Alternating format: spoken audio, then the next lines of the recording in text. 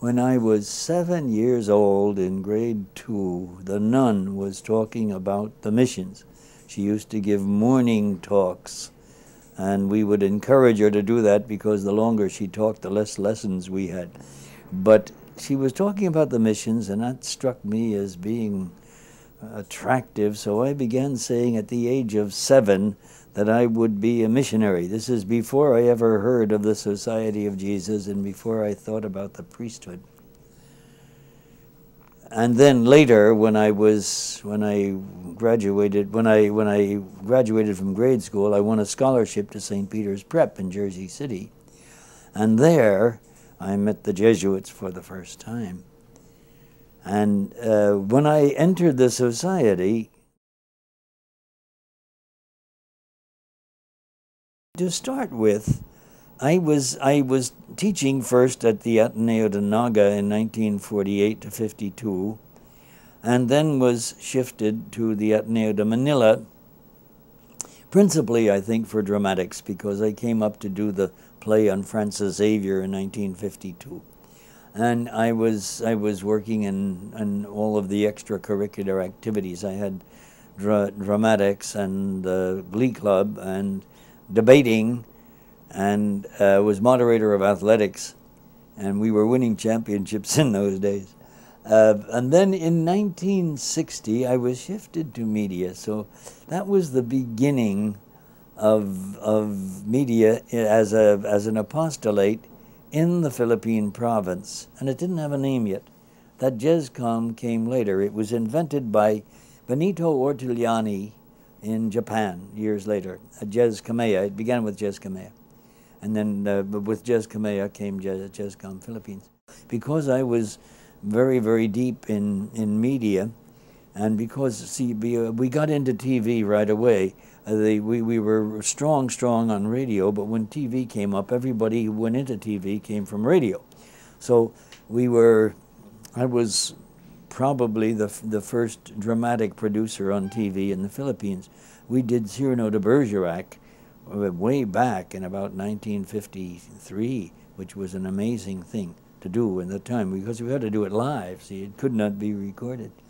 And so when Marcos declared martial law, he declared it against mass media. There was nobody else to declare it against. The only one thing happened, I mean, those who are old enough to remember 1972, September, only one thing happened. All the radio stations were closed down. All the TV channels were closed down. All the newspapers were closed down, except the ones that Marcos controlled. So that was how it was going, and nobody else was covering it.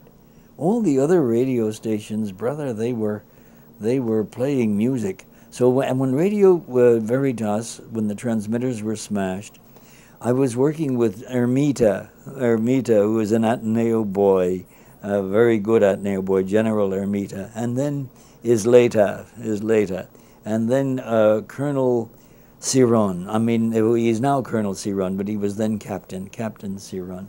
And they had taken over Jacinto's radio station when Jacinto escaped. The government had taken it over, but it just happened that it was in the control of Johnny Ponce and Relay.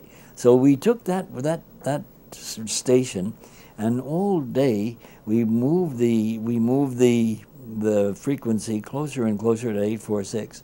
See, it's fairly close. It's 810, but we moved it from 810 to 846, so that when finally it came in as Radio Bandido, they thought it was the same transmitters, and the helicopters were looking for that. They went back and they shelled Radio Veritas again, because they thought that somehow they got the things going, you know, and they threw shells at it. But it wasn't there. And they never found DZRJ because it's right on top of Malacañang, and they couldn't triangulate. At least that's what they say. I mean, but Ciron says, no, it was a miracle. It was a miracle. He said they should have found it. They should have found it, but they never did. If they had found it, boy, we would have been dead. But they didn't find it. They didn't. So we were carrying the news. The Philippine Federation of Catholic Broadcasters, not only in the city but all over the country. See, and that gave us stability. I mean, all of those stations where, you know, they were keeping the people abreast of what was going on. All of the work that I've been trying to do is certainly what the Society of Jesus wants to do. See, if you start with media, our purpose is communication, really. In the schools, that's our purpose. In the retreats, that's our purpose. In the missions, that's our purpose. In social work, that's our purpose. So it seemed to me, whenever I was directing a play, either on stage or on radio or on TV, I felt that, boy, this is an apostolate. It never dawned on me that it was not. Because everybody else works for money and we don't. I mean, all of it, we know what we're trying to do. We're trying to deliver a message. We're trying to say something. We're trying to be a channel between God and man. The strongest educational force in our world is media. It is.